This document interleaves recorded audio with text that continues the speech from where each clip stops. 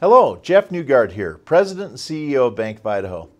I wanted to personally reach out to discuss what Bank of Idaho is doing to protect the health and safety of our employees, customers, partners, and families in the response to the recent coronavirus, COVID-19. Our team is monitoring developments in real time, and we are operating with no disruption to normal banking procedures and processes. When you come into one of our branches, please know that we've increased the frequency of cleanings and disinfecting surfaces, which is just good common sense. As always, many of our services can also be done by phone, online, or mobile.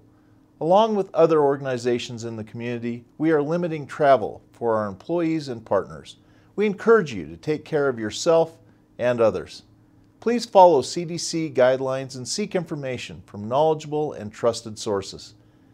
In instances such as this, fraud and identity theft may increase.